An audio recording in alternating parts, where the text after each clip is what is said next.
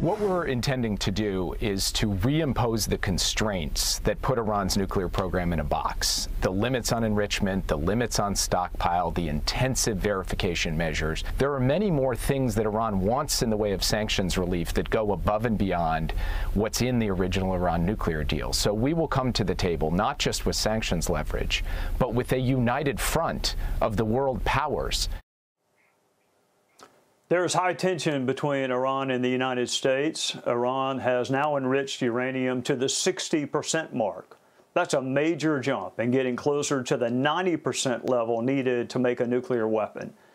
That is now rattling those indirect talks between Iran and Washington and probably makes you wonder why there is discussion about reviving the old nuclear deal. Even the New York Times warns the best anyone can hope for with Iran is pretty bad. Joining me now, former Secretary of State and former Director of the CIA, Mike Pompeo, a Fox News contributor. Welcome to you, Mr. Secretary, and happy Father's Day. Happy Father's Day to you too, Trey. What leverage, if any, does the United States have with Iran, and what in the world is John Kerry doing? Well, Trey, we left a lot of leverage for this administration. A couple of thousand sanctions on the Iranian leaders and the Iranian economy. We built out a coalition of Gulf states and our friend and ally Israel, all working to keep containment on Iran, to prevent them from having the money, the resources, the tools, all the things we saw. You remember when they flew pallets of cash to Iran a few years back.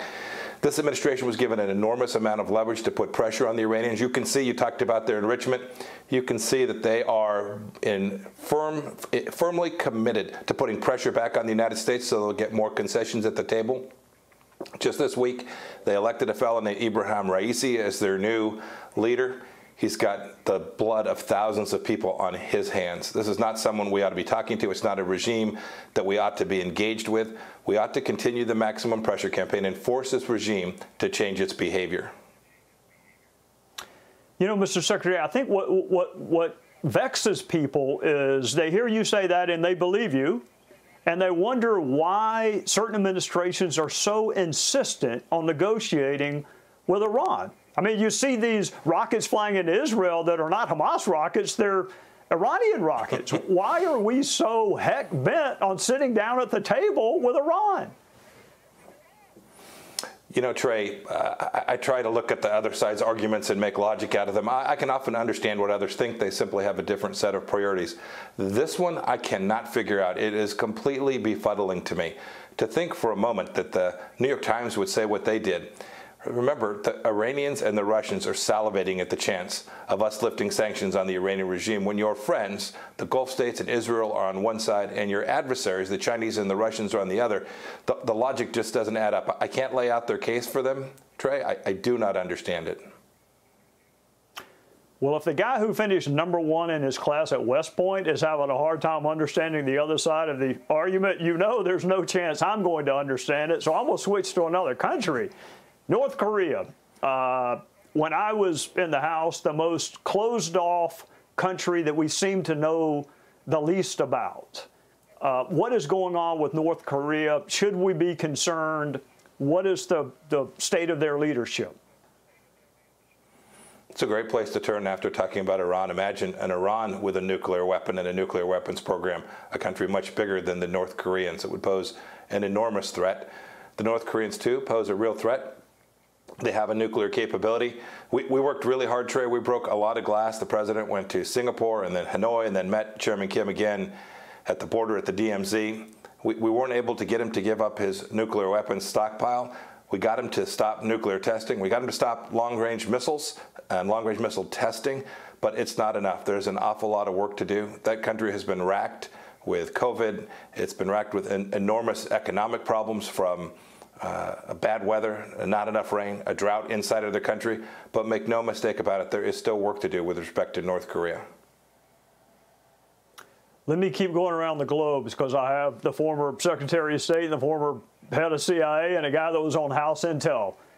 Let's go to China. What are the prospects of us ever finding out the real origin of COVID-19 And if you were sitting across the table from them, what leverage do we have to make them cooperate with an investigation? Well, Trey, it's going to be difficult because the Chinese Communist Party doesn't want us to know what happened there. They began the cover up at least by early January of 2020 for sure. So it's going to be hard. Someday there'll be some brave Chinese person sneak out with the documents, with the paperwork, with the logbook from the lab, whatever it takes for us to know. I, for myself, have seen enough. I think the most likely case is it came from this laboratory and then the Chinese Communist Party covered it up. They were conducting bioweapons research there. This is really dangerous stuff. As far as I know, that lab is still operating. And so we should, Trey, to your second question, we should use every tool that we have available. And we have many.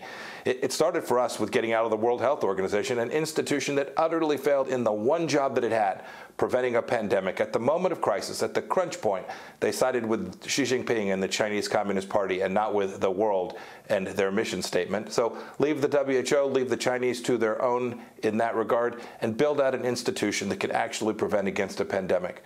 But we have lots of economic tools. You know, the Chinese leadership, Trey, loves nothing better than to have their children study in our schools or their wives come shop here in the United States. We have lots of ways to impose real costs on the Chinese Communist Party. Well, Mr. Secretary, thank you for all the many contributions and the many forms of service you have made to our country. And thank you for coming on Father's Day. I hope I see you soon.